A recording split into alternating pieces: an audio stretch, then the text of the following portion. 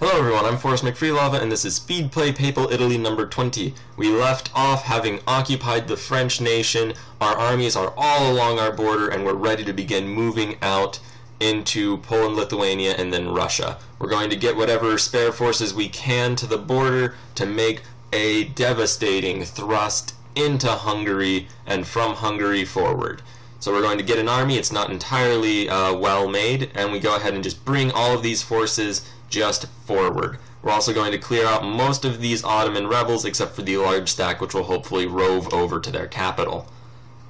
Now we're going to try to defeat the Ottoman navy and manage to get it so that we can make our troops move. Unfortunately, we are attacked by the British, so we can't clear out the Ottoman navy. We're going to have to fight the British navy instead. Alright, now our armies are working fairly well. We have socialists in power, so we put a conservative party. Unfortunately, it's the wrong one. Doesn't matter, we are holding another election anyway. It's just a minor inconvenience. So, unfortunately, this naval battle is not going very well, and they have many more dreadnoughts than we do, so we're going to pull out of that. We cannot lose our entire navy, although at this point the Mediterranean is now open to enemy shipping, and quite frankly, we have lost the naval war. If we're able to, I'm going to try to build new dreadnoughts to replace those lost. Ultimately, though, it is now going to be a battle fought almost entirely on land. We're cleaning out the Hungarians fairly easily, that's not too surprising. We're going to start pulling our forces away from the border to all the neutrals. Hopefully, since the Poles and Russians don't have very many troops left, they don't have any troops in the neutral territories.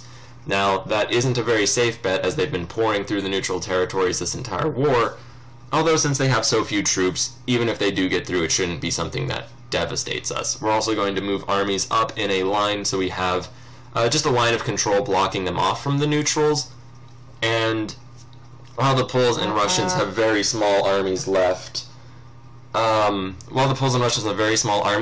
Chinese forces haven't even shown up yet, and they had around 3 million men. I'm not sure if they still have that amount. Ultimately, though, that's going to be a concern, is that as we press into the east, we will start running into some very stiff resistance. That all being said, we're not facing any real opposition at this point, so we're just going to keep roving forward. Now, I notice that the North Germans are actually pressing into England, so we're going to go ahead and support them. A British Navy showed up but backed off, and now we have 150,000 men, give or take, more or less trapped on the British Isles, and that's going to be a high-risk, high-reward situation. Either we're going to lose that entire army, or we're going to win and defeat the British in their home islands, despite not having naval superiority. It's ironic, they control the Mediterranean, and they brought enough of their fleet away from their home islands that they might lose them in return. So this is where the majority of combat's occurring. The Russians are still trying to press through, and we're not really letting them do anything like that. Our armies are starting to they're continuing to press through Poland, Lithuania, and while we are winning these battles against the British, we're taking a lot of casualties, to the extent that those 150,000 have really attritioned away.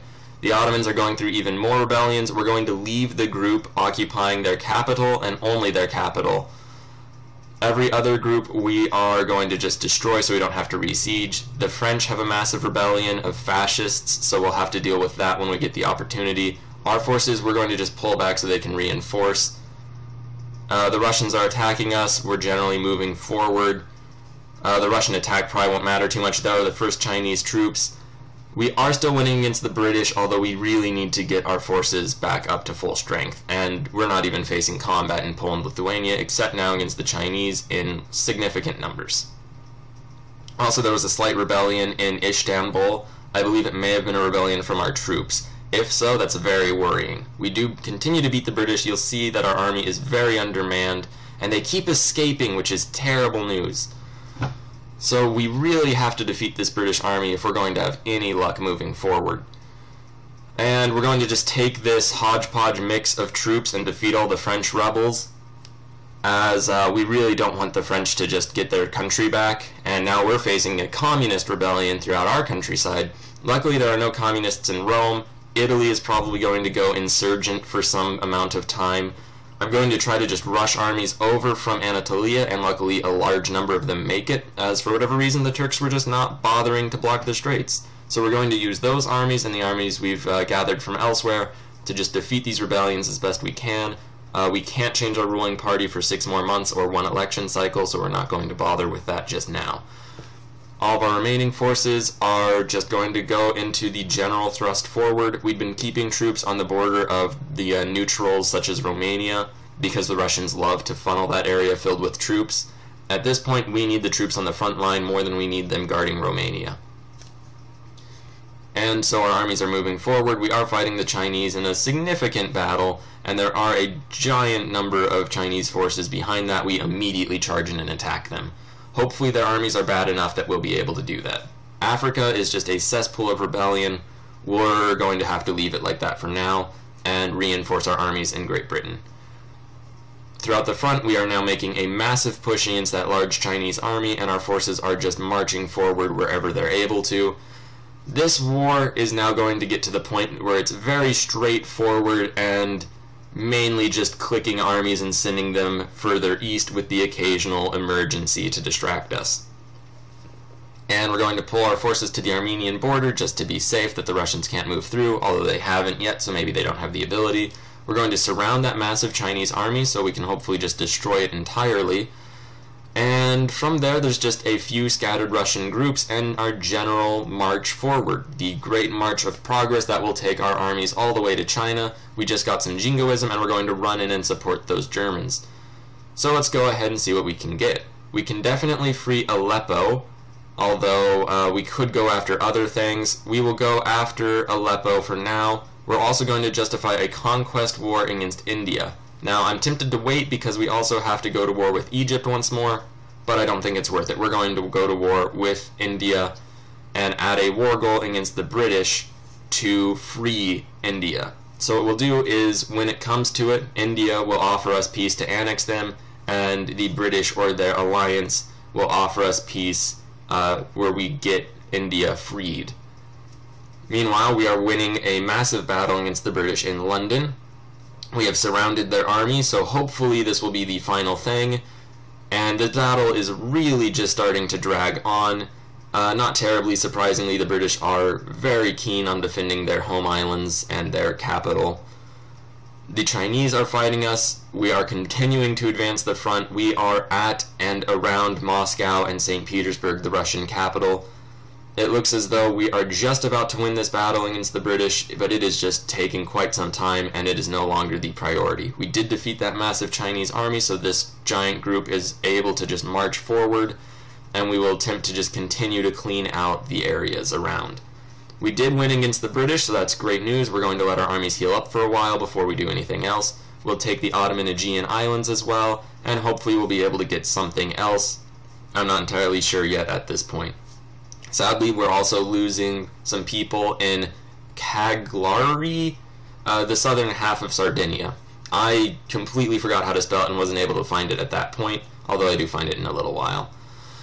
Meanwhile, our armies are getting a bit bogged down against the Russians. That's not too terribly surprising, although we're winning all the battles, and that's the most important thing. Apparently, enemy forces are making it into and behind our lines, which I find rather tedious to deal with.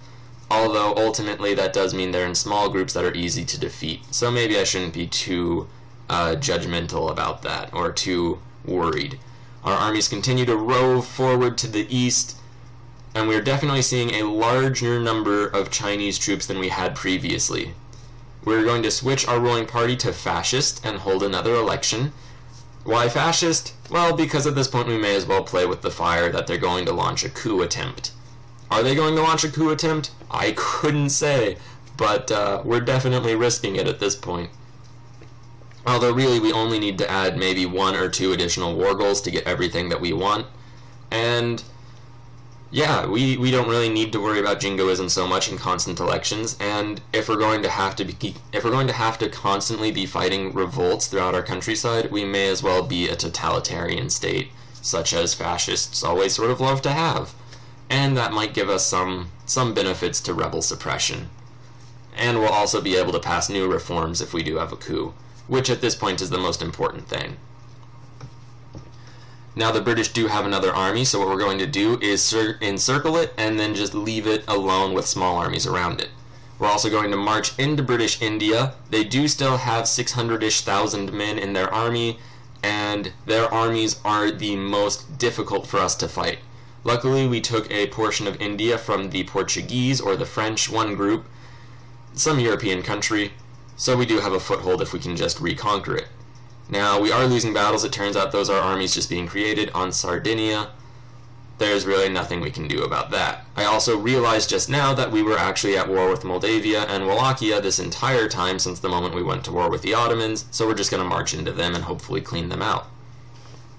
Now we are passing the Urals. We're dropping more and more troops off in British India in order that we may hopefully defeat them and make this work. We lost a battle. We lost 2 battles against Moldavia and Wallachia because, as always, it seems like I always underestimate the ability of their countries to actually fight.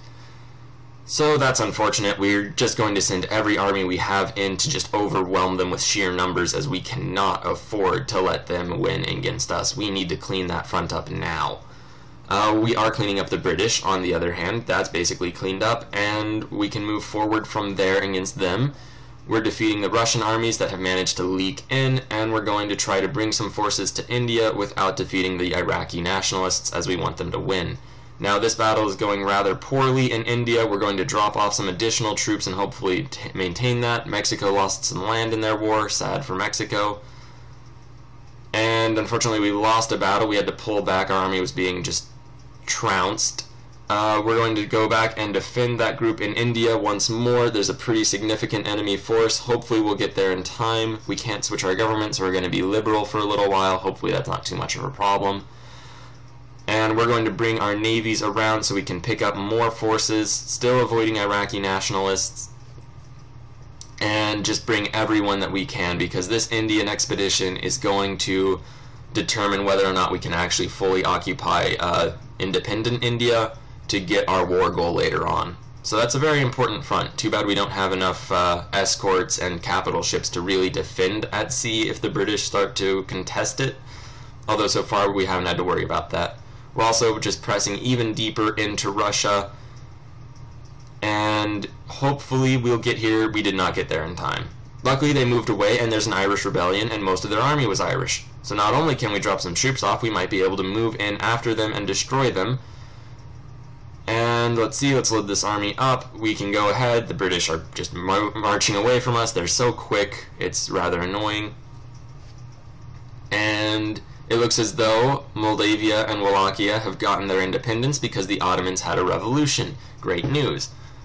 We're also able to fight off this massive Chinese army, which had nearly destroyed one of our smaller forces, and it is essentially encircled. Hopefully we'll be able to bring it to a complete collapse and then justify our casus belli against the Egyptians, right as our war goal is ready against the Indians, and we've got a foothold so we can go and occupy them. We're also just about to finish that battle. 300,000 Chinese troops are gone. We're going to just spread around. There we go, we've occupied India. And now we can see about making peace. Just because I think it would be a bit tedious to rove all the way in through China. We'll see just how far we have to go. You see, they will accept their annexation. Sadly, they will not accept peace. Here, we've lost 85,000 to the Turkish 278. That has gone up to 200,000 versus 350,000. I might have been unclear. They will not accept peace, so we do have to go into China. Our losses against China were 852,000 to about 4 million. They are now 1.5 million to 6.4 million. Thank you very much for watching.